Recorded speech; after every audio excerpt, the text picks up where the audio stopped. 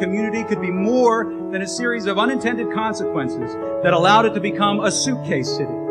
We stand on the shoulders of all of our community heroes who came before us, and from this vantage point, we can see the future of our community. Be a center for economic empowerment, providing workforce training and financial literacy training. We see a center for empowering families with parenting classes and counseling service. We see the Opportunity Village, the heart of a Main Street strip down 22nd Street, with storefronts topped by living space, used for social services in the short term, but eventually turned over to local entrepreneurs trained and mentored in UACDC programs, given microloans to start their businesses by the UACDC and its partners. We see Innovation Village, a 21st century housing development in a neighborhood filled with beautiful single-family homes and townhomes, affordable, energy-efficient homes with no electric bills.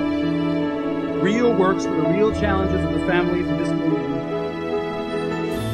We just need the other believers out there to stand with us.